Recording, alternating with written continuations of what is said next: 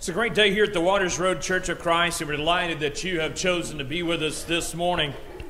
Before we get into our lesson, I want to remind everybody this morning about a special opportunity that we have here at Waters Road this morning.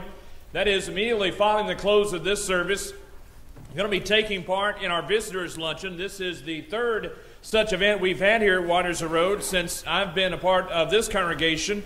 And we have some good folks who have worked together to make this possible, and it's going to be right at the conclusion of today's services in Annex A. So what I would ask of our members here at Waters Road, make sure that you have sought out any visitors that we have this morning and make sure they know that they are invited to be a part of our visitors' luncheon. And visitors, listen, we're not going to make you do a song and dance.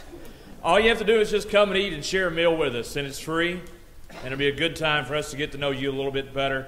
Coming up after the sermon, after invitation, we're going to be recognizing a couple that have placed membership here recently, and also two who are baptized into Christ this past week. So good news there on that front we'll be talking about at the end after our invitation has been given this morning. There was a young man who had been working on the railroad for a number of years. And he got tired of his current position, and he decided he wanted to step down out of the train and get down on the tracks where the real work was taking place. He wanted to become a signalman for the railroad. For his interview, he was told to meet the inspector at the signal box. And the inspector asked him, he said, "Son, got a question for you. If we give you this job, what would you do in case you realize that there were two trains heading towards each other on the same track?" And the young man answered him and said, "Sir, that's easy. See, what I would do is I would go to the switch points and change those up for one of the trains." And the inspector then asked the young man and said, "Well, what would you do if the lever broke?" The young man said, "Well, then I'd jump down out of the signal box and I'd go use the manual lever, which is over there." Next, the inspector said, "Well, what if that lever had been struck by lightning?" The young man said, "Well, I'd run to the next signal box, and I'd phone the next signal box to let them know what was happening. Then they could take care of business." The inspector continued on, "What if the phone was busy?" The young man said, "Well, in that case, I would rush down out of the signal box and use the public emergency phone at the crossing right up there." Then the inspector said, "What would you do if the public emergency phone had been vandalized?"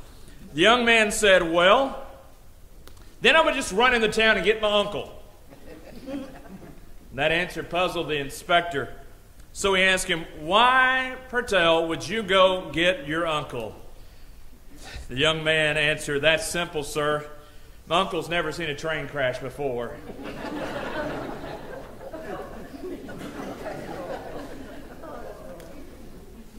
Now, as funny as that is, the honest truth that I wish to share with you right now, far too many Christians in the year 2019, far too many of us feel that our life is headed toward a crash. There are way too many that I see on a daily basis that really and truly feel, "Jonathan, my life is out of control. I never know what's going to happen day after tomorrow. I'm not sure. My life has to be headed toward a crash." And I want to share with you this morning, first and foremost, that there are 4 identifiable marks, 4 personal experiences that we face that if we don't handle properly, the truth is our life will be headed for a crash. And the first one is this. Let's take the word crash here for a moment. It's going to be up on the screen. The number one thing that we have to begin with is that our lives are made up of a lot of chaos. A lot of chaos. And chaos distracts us. It sends Christians in 100 different directions. And there's a lot of us that feel like our family life is nothing but chaos. not enough hours in the day, not enough days in the week. Instead of trying to keep up with a rat race society, good folks, take some time to calm down. Then you can start making some differences in the important areas of your life. But when you try to put out 5 fires in your life out at one time, you do nothing but spread chaos. The second is confusion. And that goes hand in hand with chaos, does it not? When we're confused about who we are or who it is that God has called us to be in our life, if we're confused about our very own purpose in life, then all we're going to do in life is merely survive. Thriving is out of the equation. It's time that a lot of us sit down and realize that when confusion reigns in our lives, we will be unproductive and ineffective. The third thing is conflict. Satan thrives on conflict. Satan thrives, and he's in constant conflict with our spiritual nature. And he tempts us to draw us away from the things that would cause us to thrive, and tends to tell us to only live on those things that bring about mere survival. In fact, Satan throws up a lot of roadblocks. Every week, we're going to face obstacles that stand in our way of being the type of people that God has called us to be. Number 4, constriction. How many of you in this room have ever heard of a boa constrictor? Raise your hand. I'm sure you all have. Now, when I was growing up, there was a book. And I'm not going to go over it this morning, the whole writing. But many of you remember Silverstein. I believe it's Silverstein, right? I'm being swallowed up by a boa constrictor. Go back and read that sometime. But the point being, when a boa constrictor has you in his grasp, all he does is tighten up ever so more. And then he begins to swallow that prey. That's exactly what is happening in a lot of people's lives. They are being constricted by time, by the chaos, by the confusion, by the temptation, and they don't see a way out. It's walls closing in around many people this morning that cause them to feel like all they can do is simply survive. Thriving is out of the question. Let me say there are probably people in this room this morning that at some time or another, even maybe this morning, there are some of us that feel like that train inspector, that we know the equation. Eventually, there are going to be moments of emergency. Maybe even there are those who feel like their life is like those two trains heading towards one another. But let me ask you this morning, is there a way out?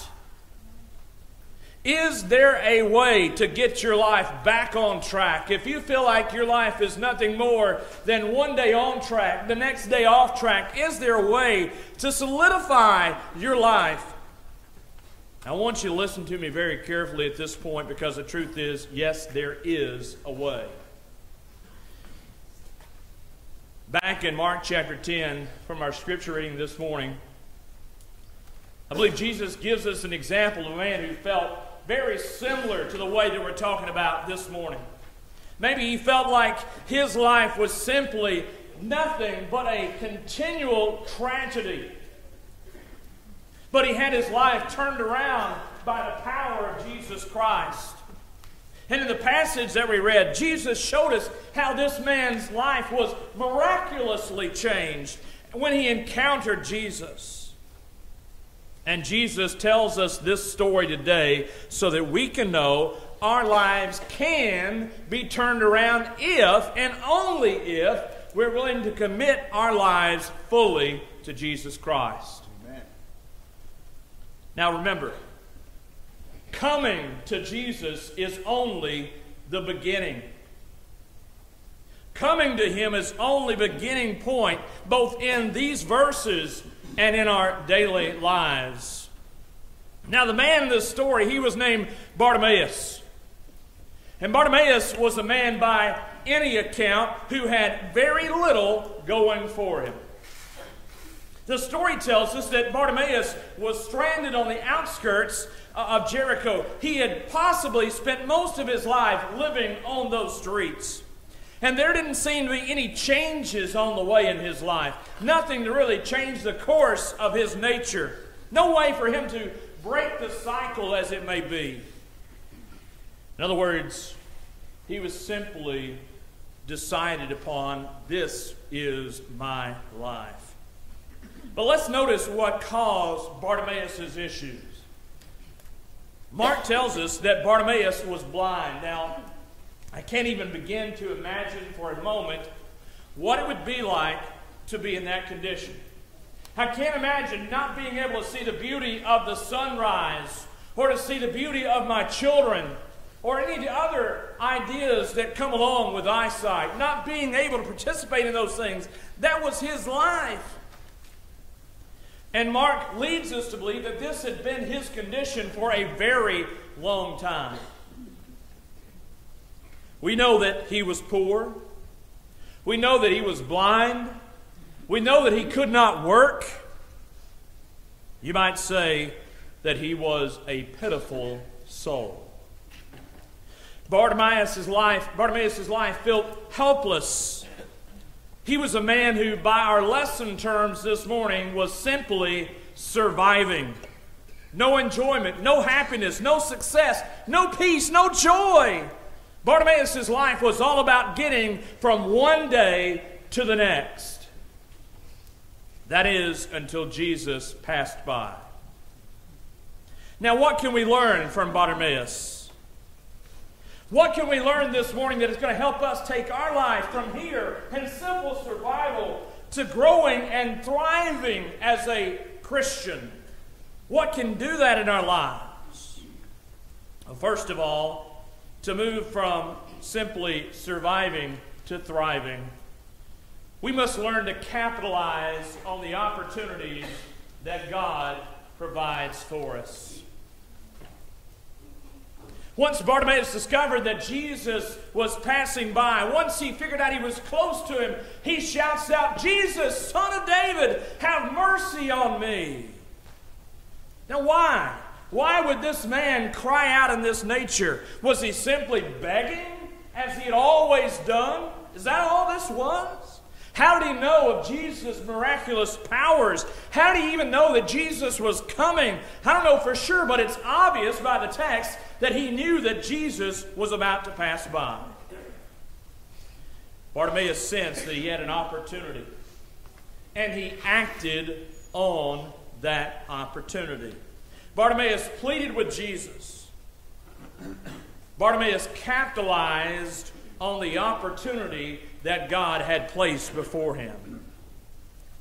Now, in Mark chapter 10, verse 17 through 31, I want you to take your Bibles now and look in another passage. The story about the rich young ruler. You see, the rich young ruler came to Jesus with several questions in his life, and Jesus presents him with an opportunity for his life to be turned around. But as we read from the text, Jesus told this rich young ruler, "Go, sell everything you have and give it to the poor, and then you'll have treasure in heaven, and then come follow me." That was the opportunity. That was the opportunity. But tragically, this young man, instead of following Jesus, went away sorrowful. Now, why did that take place? Why would a person turn down an offer from Jesus Christ? In this case, the rich young ruler cared more for his possessions. They were more of a priority for him than the opportunity in which Jesus had set before him. Today, every one of us in this room have a door of opportunity. Are you not a Christian this morning? Then this morning is your opportunity to become a Christian. Are you a wayward Christian? Have you walked away from God? Then right now is the opportunity to take that sin out of your life. No longer walk in that darkness. but come today and turn your life around?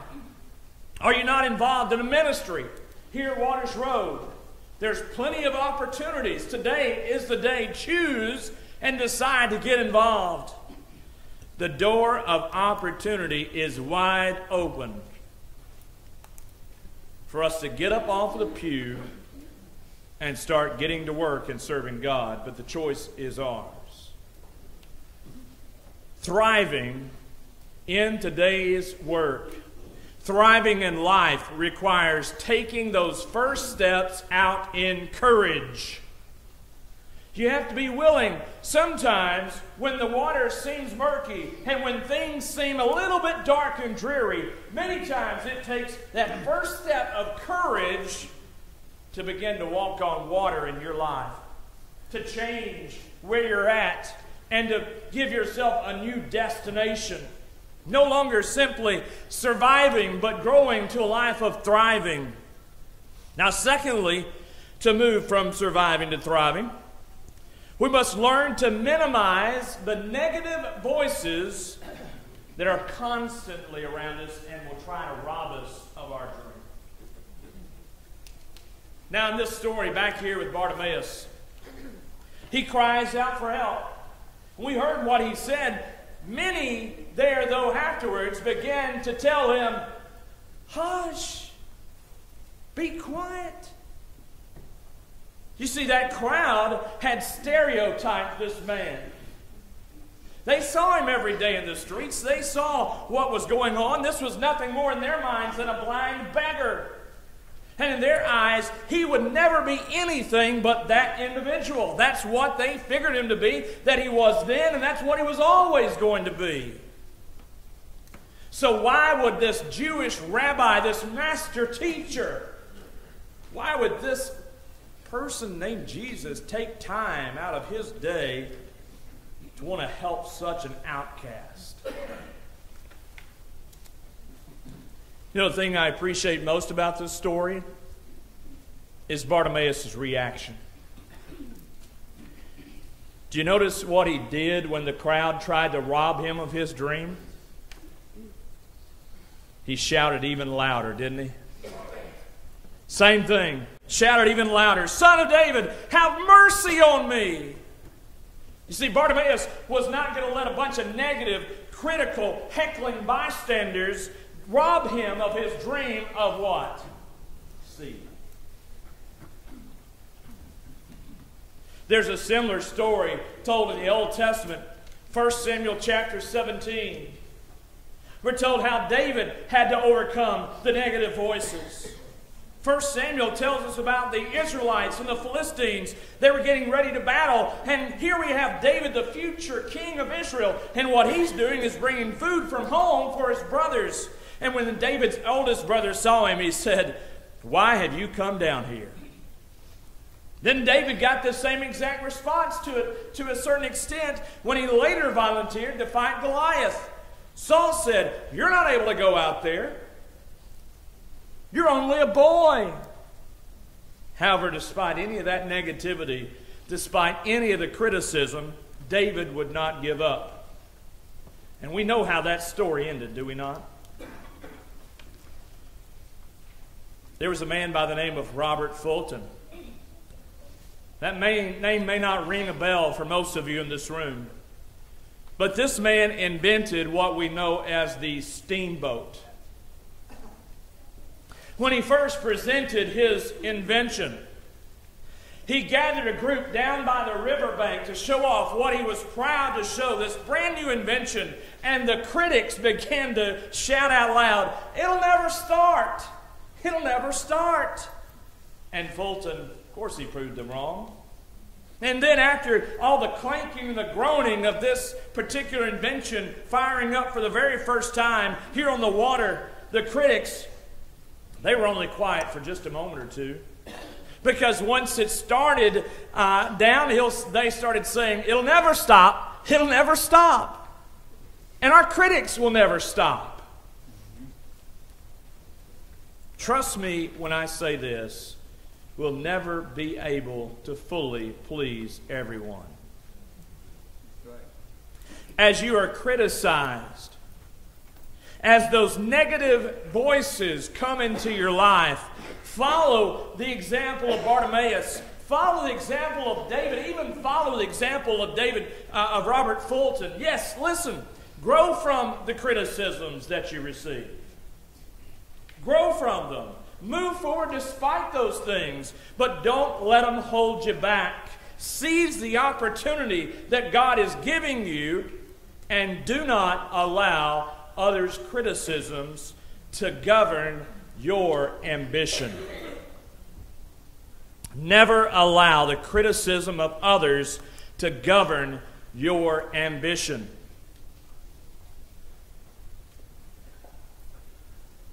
Now, finally, this morning, if we're to move from surviving to thriving, we must learn to exercise the faith available to us.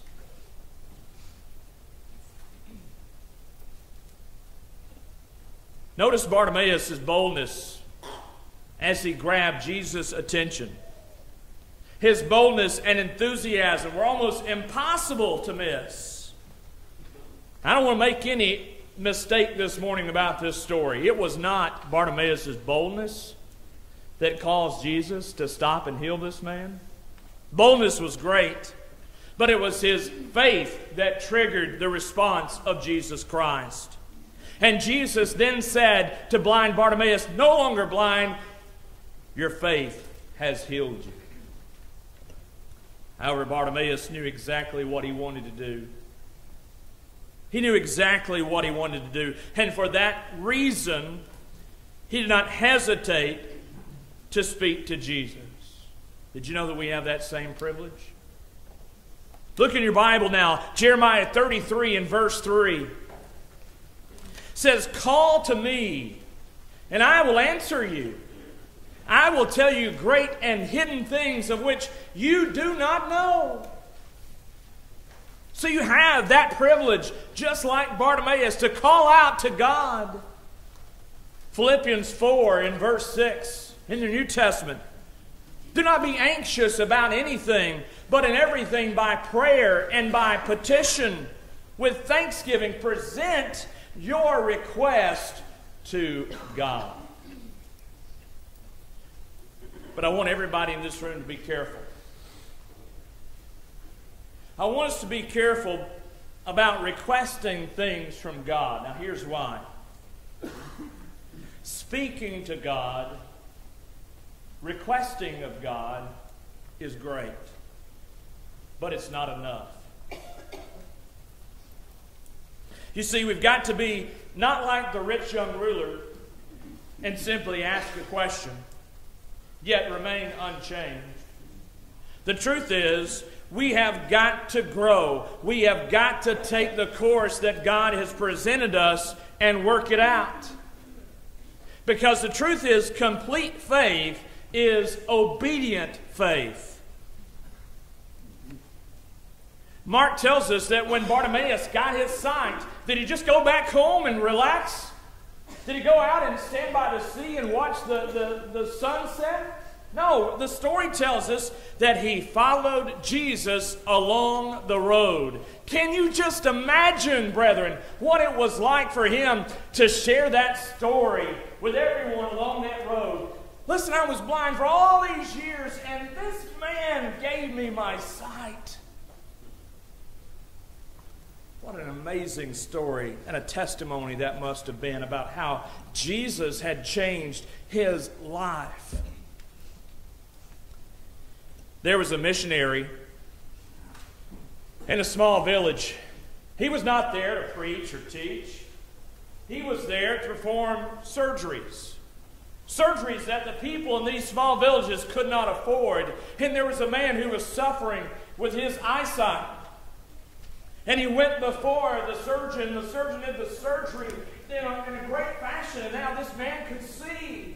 And he's supposed to stay in this hospital for a few days and rest up and recuperate after the surgery. But one day they went in the room and he was gone. He had vanished.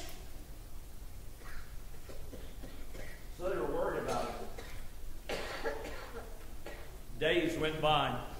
A few days later there was a knock at that missionary's door. And here stood this man whom he had performed surgery on, and he was holding a rope. Do you know what was on the other end of that rope? 10 other blind people. You see, genuine faith is contagious. Genuine faith in God, exemplified by who we are and how we act and the words that we say, that's contagious faith. Right. You can get fake anywhere. People do not come to churches to find fakes. They come to church to find real people and real relationships and real opportunities to serve God and to do something different from their life than they could do out in the world. And that, my friends, is how we grow a church, by being genuine people, genuine faith, obedient to God. And when God presents opportunities, we act on them. I want everybody in this room to stop settling for less. I want everybody in this room to know this morning that if your life is in disarray, maybe you feel, like I've said, that your life is like those two trains headed towards one another. There's eventually going to be a crash, and it's going to be bad, and it's going to be awful. I want you to know that it's never too late. Never too late to turn it around. Right. We as a church are here this morning to pray with you. If you've got a life this morning that's off track, we're here to pray with you. If you've got a life that's never been on track with Jesus, put him on in baptism today and start down that road following him, just like the once blind Bartimaeus had done. If we can help you this morning, come together.